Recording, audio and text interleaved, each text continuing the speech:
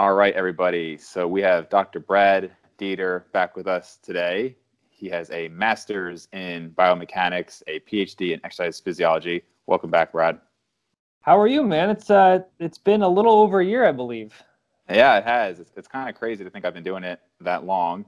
Things are flying by, and I've had a few people on second times. I think there are certain people that people just like to hear talk. Like Eric Helms is, of course, like a favorite around a lot of people. I definitely enjoyed the last time we talked, and so obviously plenty has come out in the last year. So I think we'll have a good discussion here. Yeah, for sure. And since I do start everyone with a charity donation, I know last time we did Ronald McDonald. This time you said you're going to maybe look into some other ones. So for everybody listening, we will have down below whatever Brad chooses where my donation will go to. So if you do like that charity yourself, look down below and feel free to make a donation. It's great that you do that. It's a very unique thing, and it's awesome to see you give back. Thanks. Yeah, it's funny because a lot of people have commented on that.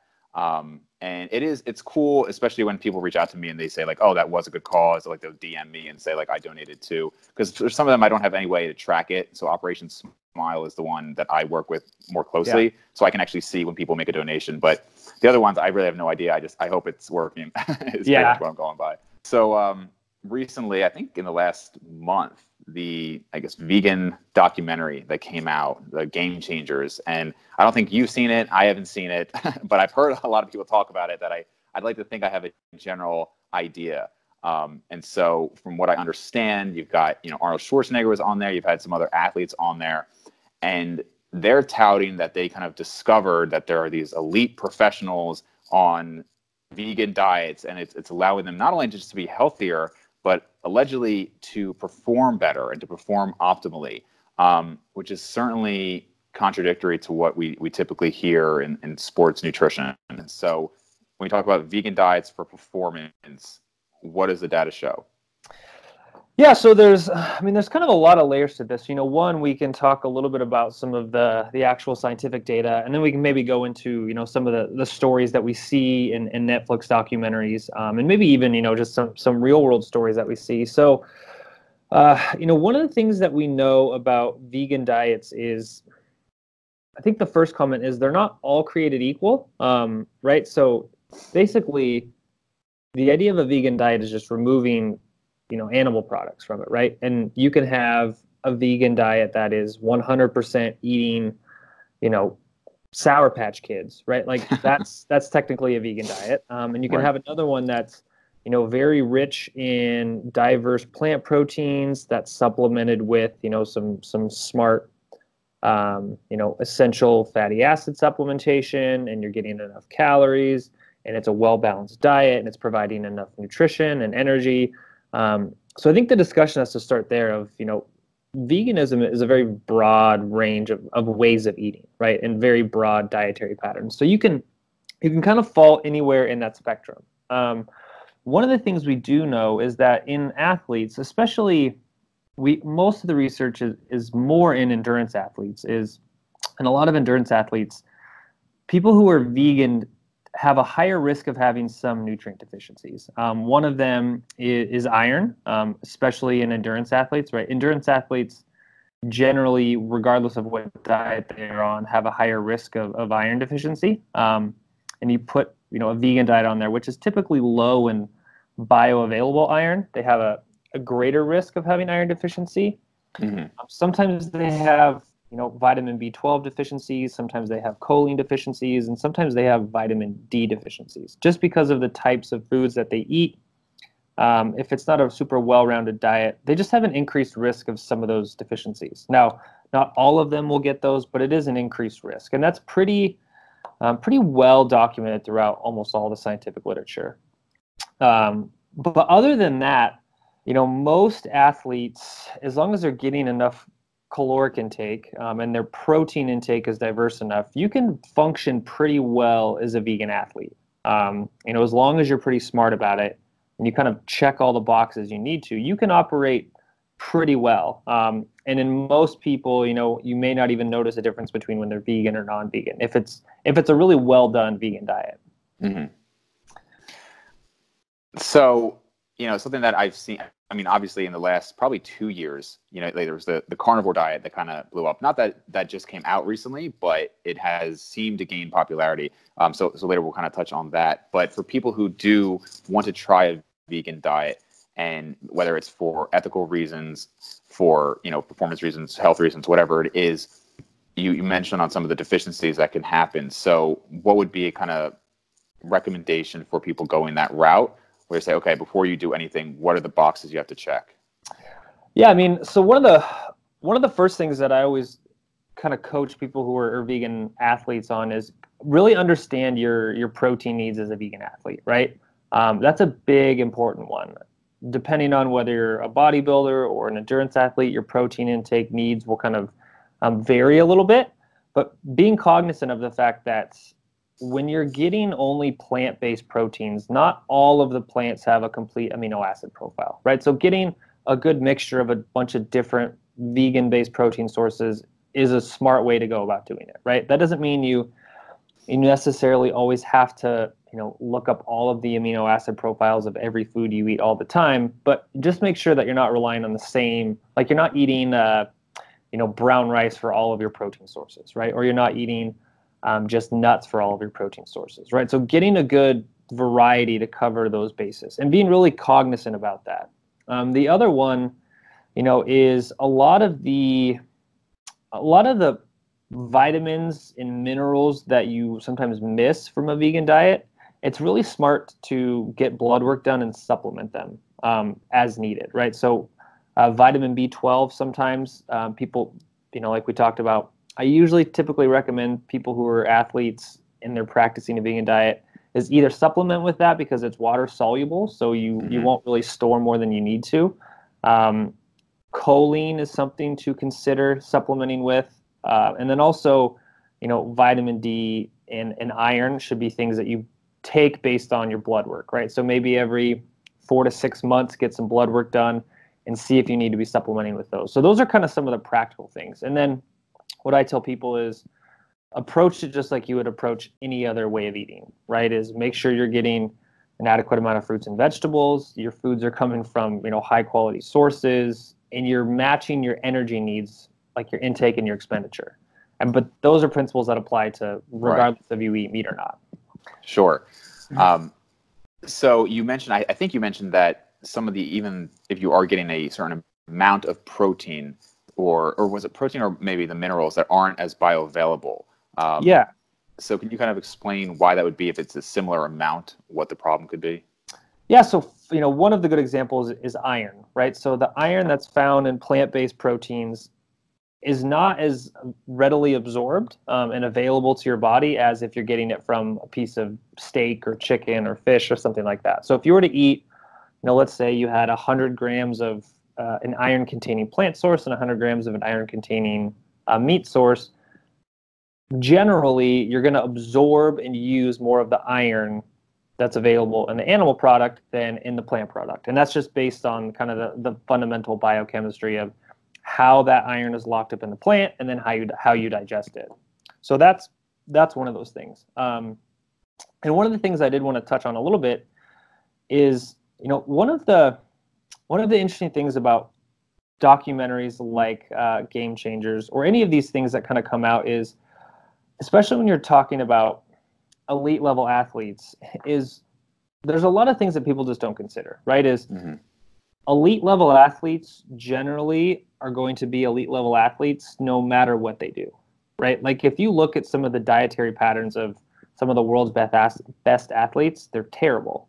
Right. And it's not like they got it's kind of amazing, to be honest. Yeah. And they didn't get to where they are because of what they ate. They got there despite of what they ate, right? It's just they are genetically gifted. They outworked everybody. And they are just the 1% of the 1% of the 1%, right? So when you take that group of people and then you look at what they ate and you assume that their food was what got them there, doesn't really make any sense, right? Like the causal relationship isn't there. And then the other one is sometimes a lot of people will adopt changes once they reach to a certain level, but that isn't what got them there, right? So for example, somebody who maybe ate a certain way for 40 years of their career or 30 years of their career and then switched once they reached the pinnacle of their sport, well, you can't say that that was the causal factor either, right? So a lot of times what people do doesn't always reflect of how they got there. And you can see that in all sorts of analogies. So that's another thing to kind of be careful of is whenever you see elite people, don't assume that everything they did was what got them there. Sometimes they got there despite of what they did. Yeah, I mean, I think that's often the case. I mean, you'll see that with Olympic athletes. Like, I think for a year or two, like the cupping stuff was like super popular. You'd see that, and people would think, oh, well, I've got to do that for performance, or different tapes and things that maybe haven't been proven to really do all that much.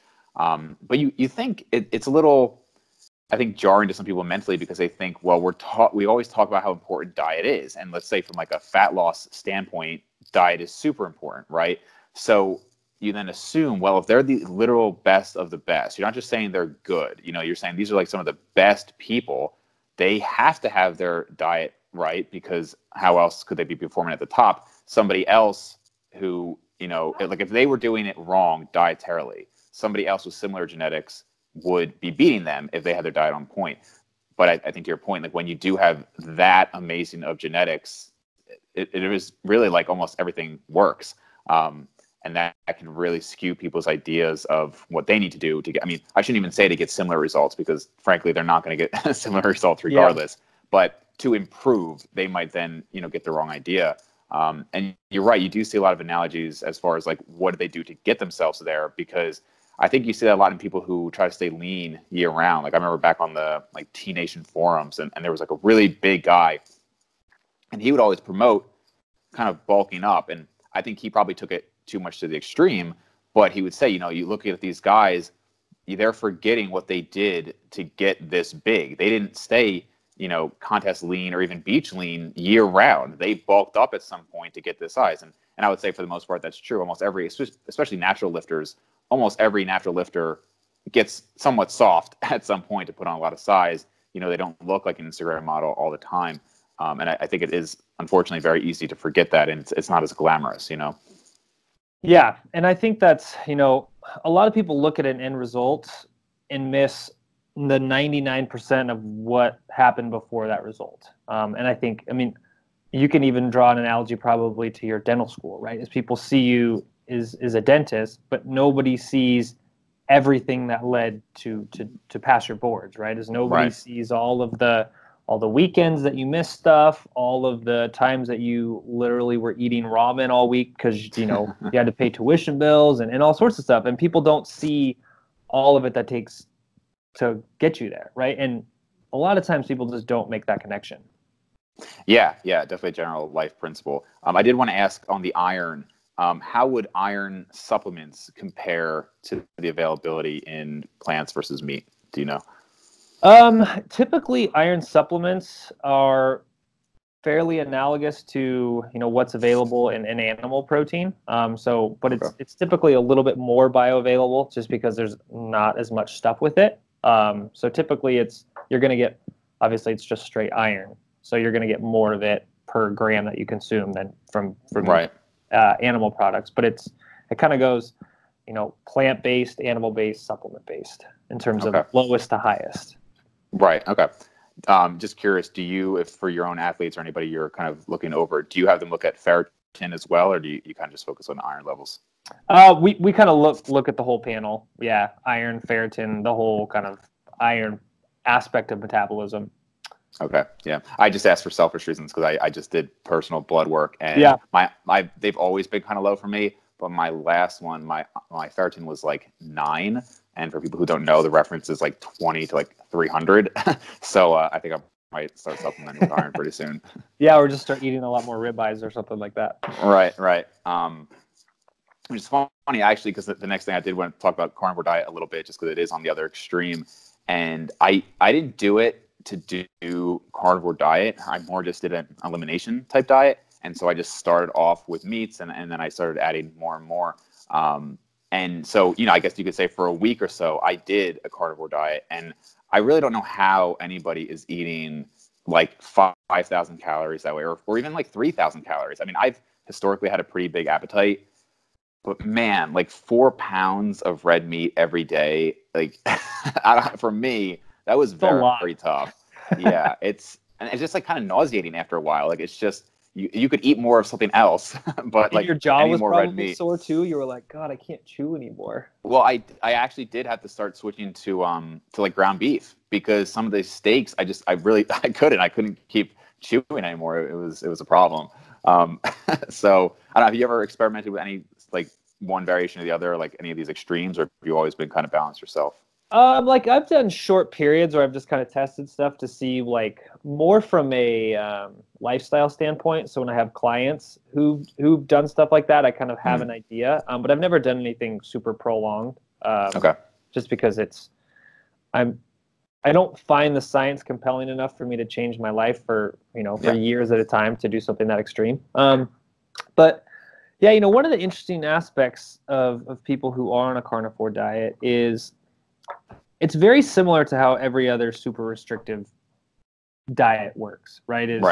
If you just have one thing, your likelihood of eating so much of that thing that you're in a caloric surplus is pretty low, right? Like you kind of mentioned. The other aspects are it's very high in protein, which is very satiating. And the people who are getting, 4,000 or 5,000 calories a day are typically eating pretty high fat cuts of meat, right? Like they're eating a lot of ribeyes, which a lot of ribeyes are more fat than they are protein.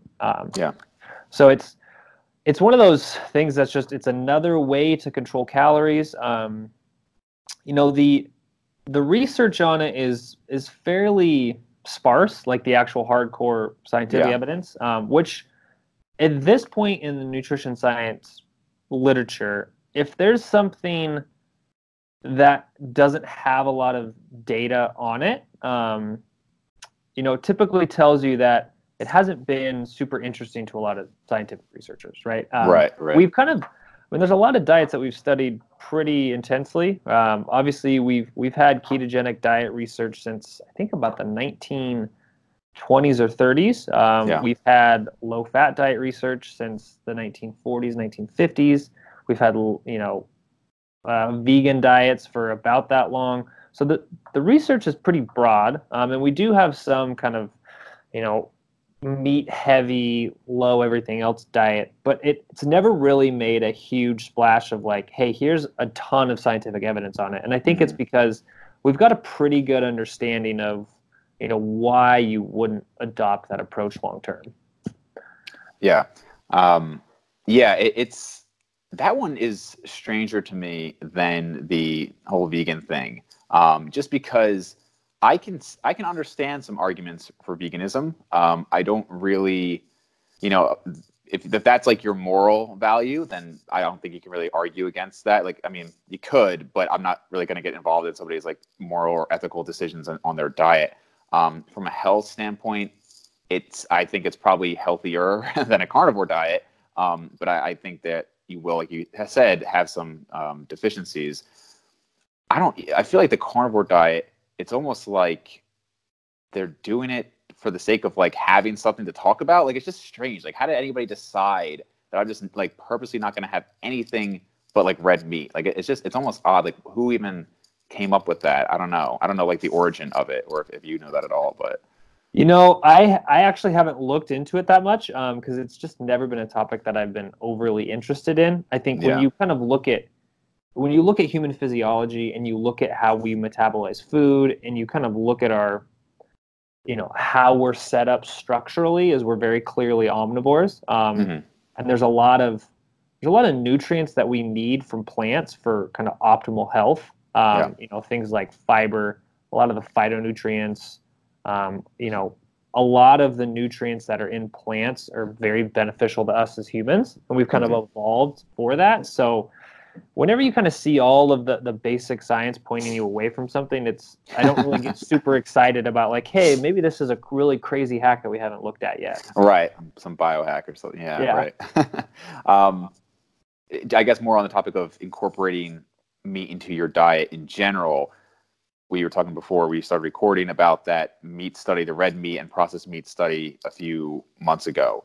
And as long as I can really remember that I've been involved in this stuff, it was kind of always like, fish is good for you. Chicken is like kind of like more neutral. Red meat and processed meat is kind of like what you should stay away from. I mean, not like as like a hard statement, but that's kind of like what people would tout, like fish is much more healthy. Can you just briefly kind of go over what this new piece on meat has been saying? Yeah, so this paper that came out in the Annals of Internal Medicine, I think it was in October. I think it was early October, late September. And basically what they did was they looked at all of the available research on basically red meat intake and health outcomes, right? And they concluded that you probably don't need to worry about your red meat intake, was their conclusion, right? And I think the reason that they drew that conclusion is the scientific evidence to date is it's kind of weak, right, for drawing really strong conclusions. And I think a lot of that comes down to just, one, the nature of nutrition research, especially nutrition epidemiology, is really difficult to do really well. And when you look at the really well-defined, a little bit more mechanistic studies that are available, is the effect that comes out is pretty small. And kind of the biological rationale for why red meat might cause some, increased risk for bad health outcomes are not super well defined. So basically we get this picture of there's some rationale kind of loosely put together that says, red meat may increase your risk for some bad health outcomes, but we don't really have a good quantification of it. And we don't really know how we quantify that risk for people. So right now we'll just say you probably don't need to worry about it too much. Now there's some caveats to that, and this is kind of my own personal perspective, is if we look at that information layered on top of our current kind of health climate, it makes sense, right? Like, what are the big risk factors we have for early death, for cardiovascular disease, for diabetes, and for any of these other major chronic health conditions, right? If you kind of rank the things that actually matter, red meat intake, the effect of red meat intake is probably 20, 30, 40 down the list, right?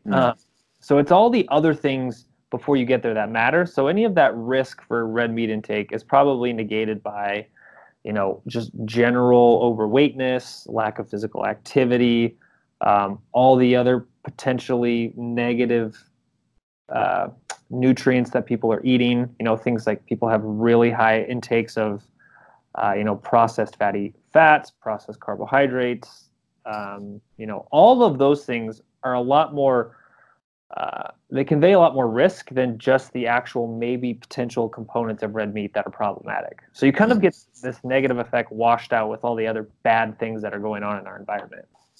Would you apply that to processed meat as well? Like when people are talking about like the really processed like sausages and things like that, or would you also say that that's not a big deal? Yeah, so when we kind of look at the red meat literature, at least my read of it maybe differs a little bit from that position stand or that guideline that came out. And the one clear signal we do seem to find is that high intakes of processed meats convey some increased risk of major cardiovascular events and all-cause mortality. So we do know that that's pretty clear. Now, that effect is still fairly small. And the other thing that you have to consider is typically people who consume a diet that's like really high in pepperoni and jerky sticks, right? They're probably not also, consuming a lot of fruits and vegetables. They're probably also not really physically active. They probably also don't carry a healthy BMI. They're probably more likely to smoke. They're more likely to drink. They're more likely to engage in other risky behaviors. So as much as you can statistically control for all that stuff, all those behaviors tend to cluster, right? So when you see a really small effect in a pretty, what I'll say, unhealthy dietary pattern, it may just be that pattern or that signal of processed meat is just indicative of a cluster of behaviors. So is it just that they're not able to fully control for? Because I've heard other people say that, well, you have to look at what else they're doing. I think to most people, they assume that that's what controlling for those factors means. Yeah. And so part of the issue is, when you look at, I mean, when you do a statistical analysis that's multivariate, right? And you control for, let's say you're looking at the effect of processed red meat on, all these outcomes, right? And you're controlling for BMI, for height, for weight, for smoking status, all those things. Basically, all they're doing is mathematically controlling for the error in the data, right? And the idea is that that perfectly accounts for the biology, but it definitely does not. It's a mathematical surrogate, so it doesn't actually convey all of that information. Right. And when you kind of run the analyses and you actually look at how, like, if you repeat the analysis and you remove just smoking, how much does it change it? You really start to see how variable those effect sizes are, and how a lot of these healthy and unhealthy behavior patterns do cluster, and how some of those effects you've got to read a little bit more into than just the number you see in a paper. Right. This is actually something I don't think I've ever asked anybody about. Like, I think if you were to look on like a Dr. John Mercola article or something like that, right? They'd say avoid, anything that has like GMOs. Like, they start getting into like everything's got to be like 100% natural. I've heard some, people who are fairly knowledgeable though say that when it comes to something like fish, like a lot of us think it's like fish is so healthy, but that when it comes to something like farm-raised tilapia, something like that, that there are like legitimate issues with that based on the feed, based on their environment. That's really not something I've looked into or spoken to anybody who I really respect the opinion of. I don't know if you have an opinion on something like that versus like a fresh caught, like wild caught Alaskan salmon or something like that compared to like a farm raised tilapia. Yeah, and so there is some truth to that, right? When you look at the kind of the benefits typically of having a lot of fresh wild caught fish intake is typically due to their fatty acid profile, right? So they have a much higher ratio of omega-3 fatty acids than other foods.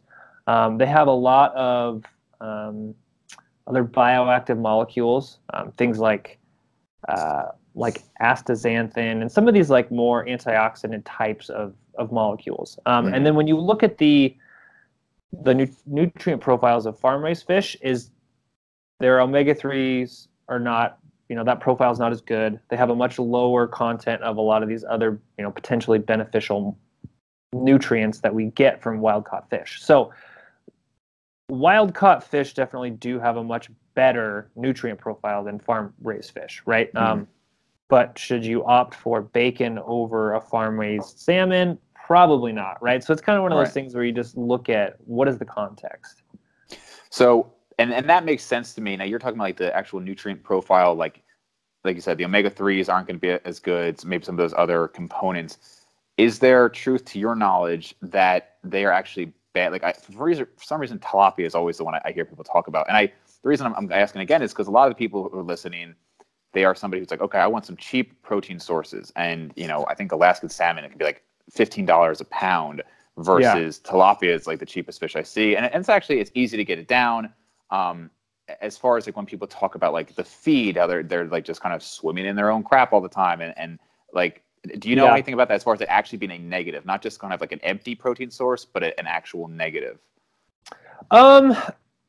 I would say I don't know enough about that specific topic to comment, whether it's an actual negative. But I do think that, farming practices of how we raise animals and the food we consume, I think definitely does affect the quality of the food we consume. And I do think, the chemicals that are in the water, some of that's been transported into us. I think there are some things to consider. What the exact effect of those is long-term and how that relates to everything else, I think are things that people should, take with a grain of salt, but I think there's bigger fish to fry. Pun not intended. Yeah, no, it's interesting because I'm probably more middle ground there where I think you would maybe have some people who say, hey, we don't have any, hard studies to say that it's a problem. These people are whack jobs, and then the supposed whack jobs are saying like, this is so horrible for you. You need to only eat fresh caught, and everything is polluted nowadays, and you have to raise your own fish, or, like some like crazy thing. I think it's probably reasonable to think, kind of like you said, I highly doubt that a farm-raised tilapia or salmon or whatever is is nearly as good for you as a fresh, like wild caught Alaskan salmon. But at least to my knowledge, I don't know if we have like hard evidence showing like how those differences manifest, and certainly not in like body composition, but even in terms of long-term health. I don't know if that data is out there. Yeah. And I don't think we will ever have good data on that, because I think those effects are pretty small in terms of like large populations of people. I think where you do find evidence of that is in like weird case studies of people who get, mercury poisoning or some sort of pesticide poisoning from a batch of fish where the water was contaminated. And those are good lessons of things to learn and things to look out for. And a lot of times what we see is where those become problems and is when people become, overly habitual about foods they eat, right? So if you're only eating, farm-raised tilapia for your protein 6 days a week, I mean, you maybe should consider adding other protein sources in, right? Or maybe, you have the farm-raised tilapia for 2 meals a week, and then you get some fresh caught salmon for 1 meal because you can afford that. Or you opt for, whatever cut of beef is on sale, or some range raised chicken. So it's a lot of times where we see these big issues come into play is when people are just consuming a lot of the same thing over and over. Right, for sure. So kind of switching gears a little bit, this is something I wanted to talk to you about. Definitely out of my wheelhouse, and that is talking about cancer as a metabolic disease. So like I said, it's definitely switching gears a little bit. I've heard some people talk about this. One of the people I've had on my podcast actually wanted me to donate. I think it's Tom something, Seafried, I guess, Yes. does research in this area. This is one of like most of the topics I talk about on here. I can kind of get an idea of like, okay, like this sounds in line with everything I've heard and what the research is. This, for anybody listening, it's out of my wheelhouse, so I really don't know. So I'm going to be trusting the fact that you were definitely evidence-based here. So, kind of just starting off, what is that area of research? Are people looking at it to say this is purely a metabolic disease? Some cancers are just a metabolic disease. We can treat it with diet. I know that's very broad, but if you can kind of touch on it. Yeah, so I think the first place to start is I think people need to have a better understanding of what exactly cancer is, right? And it's a broad term that's used to define pretty much neoplastic growth in the human body, right? So anything that grows, for lack of a better word, outside of normal regulation and control. And so that describes a whole lot of different processes, right? So then anytime you assume something that's that broad has a singular underlying cause that's very clearly defined, probably needs to maybe reevaluate how they're looking at the problem, right? It's kind of like we don't say, all disease stems from the same cause. It's like, no, even metabolic diseases can have all sorts of different causes, right? So cancer, I think that's the first piece. Now, the second piece is whether it's this idea of cancer as a metabolic disease is not new, but the guy you mentioned, Thomas Seyfried, he wrote a book that was published, 2012, 2010, something like that. And he basically went through some of the cancer literature and suggested that instead of cancer being a disease where you have a genetic mutation that then causes all these abnormalities, it starts as a metabolic disorder that then causes genetic mutations that then revert back into what we know as cancer. But what we know is that cancer can be caused from a whole lot of different things, right? We know it can be caused by direct environmental changes to genetic material, right? Smoking, that's exactly what it does. Radiation, that's exactly what it does. All those things cause direct genetic mutations that then lead to cancers. We also know that there are viruses that change genomes that cause cancer, right? So we know that it's genetic. We also have some evidence to suggest that metabolic changes can kind of retrofit a genome to cause, cancers like phenotypes or even cancer. So it's not one or the other. It's both.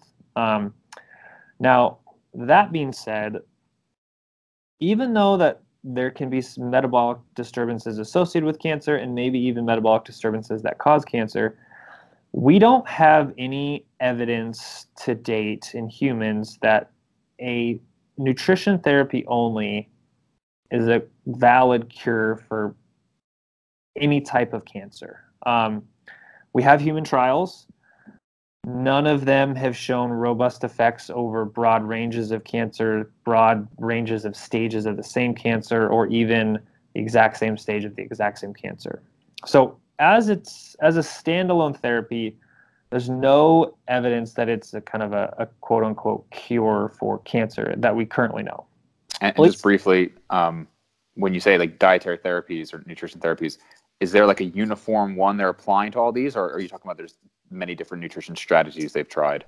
So they've tried a lot of different ones, right? Okay. There's been, obviously the most popular one currently is kind of ketogenic diets for cancer. Right. That is a standalone therapy, has not, cured anything. There for a while was, high dose vitamin C trials. There's been, also high antioxidant therapy. There's been all sorts of stuff, right, that have been kind of dietary interventions. Now, there is some evidence to suggest that some dietary manipulation may be an adjuvant therapy for cancer, right? So when you take standard of care treatment and you add on maybe targeted nutritional therapy, there may be some benefit. And those are ongoing trials, and the data there is not entirely clear to me yet. There have been some patients who have been reported in case studies as showing some benefit. There have been patients who've reported, it's made it much worse, but we don't really have a clear handle on exactly how they may be beneficial in addition to other therapies. So it's very much still an unquantified aspect surrounding most cancers. One of the things that I think is important to remember is one of the biggest risk factors for many types of cancer is cachexia, right? So people who just don't get enough food, they don't get enough, energy that their body can kind of sustain what the medical therapy they're going through, right? So a lot of these protocols that are like, don't eat, fast, put your body in states of, whatever, need to be kind of handled with a little bit of caution. Right. It's interesting because, certainly in dental school, certainly in medical school, you do learn about cancer, but you learn of it, you have like a pathology class, oral pathology class. You get like a brief introduction, but unless you go into oncology, you're not really getting in depth about it. Even as like a primary care physician, my friends who are PCPs, like they know like a surface level of it. You kind of get enough knowledge to know that there's a problem and who you have to refer to, right? And which is good. You should know when you need to refer rather than taking more than you really understand. But it's interesting. So when you talk about this, you said there has been some evidence that it helps as an adjuvant therapy. What have we seen with that? Like, are we just seeing a slower progression, or what are we finding? Yeah, so typically, and I haven't read the most recent trials just because it's been a while since I've looked, but any of the evidence that shows a benefit has basically said it increases your survival rate by like your 5-year, or it extends your, what's the best word I'm looking for? It basically extends your lifespan by a very small amount of time, right? We're talking in the order of weeks, maybe months. It's not like, hey, it went from a 10% remission rate to a 60% remission rate, or the survival time went from 4 years to 10 years. It's like, okay, maybe it went from 46 months to 47 months. Like, these are the effect sizes we're talking about. Those aren't exact numbers, but that's roughly about the effect that we're seeing in some of these beneficial therapies. Is part of that potentially then, I would imagine you could look at most diseases. Like if somebody has, let's say, a cardiomyopathy, if they are improving their diet, like obviously if you have something like atherosclerosis, then diet is going to be a big factor in that. But you might have a cardiomyopathy it's unrelated to how your diet's been. I could still see extending one's lifespan through changes in their diet just due to being generally healthier.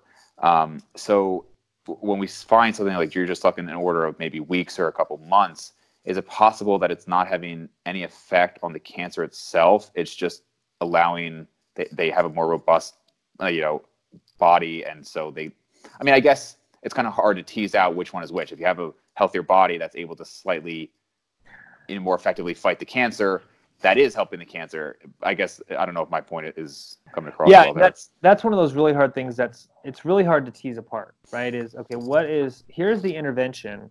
How much of the effect is due to a specific effect of the intervention versus some of these corollary effects that come from an intervention, right? Right. Is there a placebo effect? Is there these people maybe are eating a little bit better, they feel a little bit better, they sleep a little bit better, etc. Right? So those effects are really hard to tease out. For sure. So people don't just count on your diet if you have cancer. Please see a doctor. Yes. So something that I kind of have asked a few people now is based on trends that we've seen in the quote unquote fitness industry. And it's kind of interesting talking to so many people over the last year because I think we're like 60 something as far as podcasts. So it's been a lot. And the fitness industry is very broad, and some people would say not really consider themselves in the fitness industry. Some people are clearly very involved in it, and some people are more on the outskirts. And I do talk to people about health in general as well, not just fitness. Have you seen any surprising trends in the last year or two compared? I mean, let's say since we've last talked, has there been anything where it's just kind of it's just odd to you that this is kind of coming out in the industry? I think at this point, nothing surprises me because I've seen so much. Right.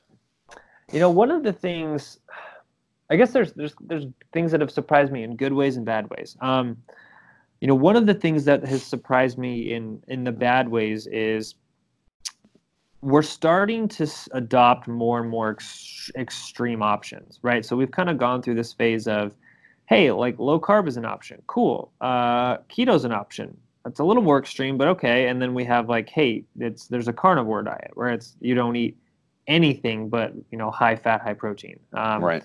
You have things like, the snake diet they combine these really extreme fasting protocols with psychological abuse. And you just start to see these really extreme endeavors that people are going to for weight loss purposes. Right.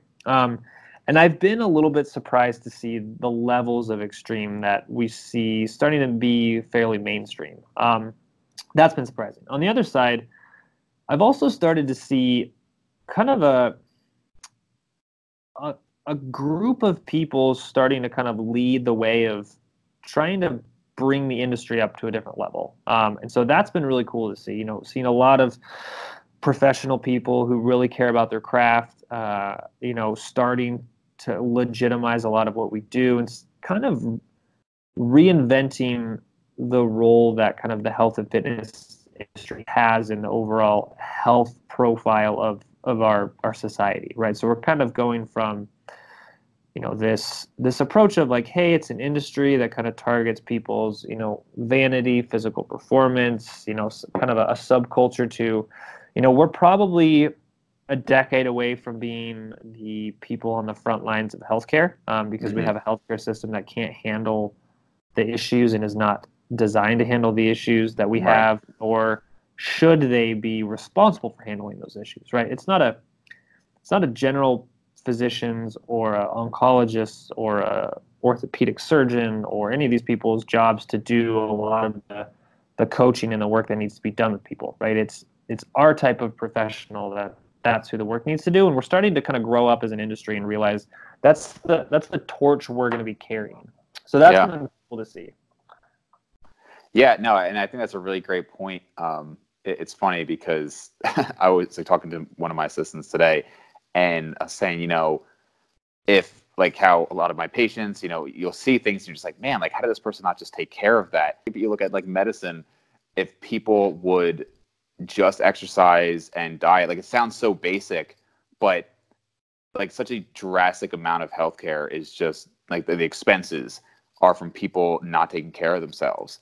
And if people really, and I know it sounds so basic, but if people, had their nutrition down, had their exercise, had their sleep down, things like that, so many of those problems would go away. So I kind of like how you said that you really are like the first line defense there. And hopefully they don't get to the point of then having to see their doctor and then seeing a specialist and more specialists until there's nothing that you can really do for them. Mm-hmm. Yeah. And typically, when you think about internal medicine, is outside of, kind of the acute medical crisis, most of those people shouldn't be seeing, the types of patients they are, right? Like the fact that we have nephrology clinics so backed up that you can't get in to see a nephrologist for 9 months, when you have, diabetic kidney disease, is kind of a big shock to what the scope of the issues that we're facing are. Right, for sure.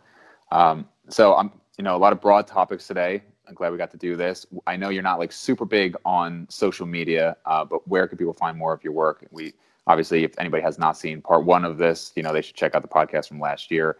But where is more of your information? Yeah, you can find me on Facebook. You can find me on Instagram.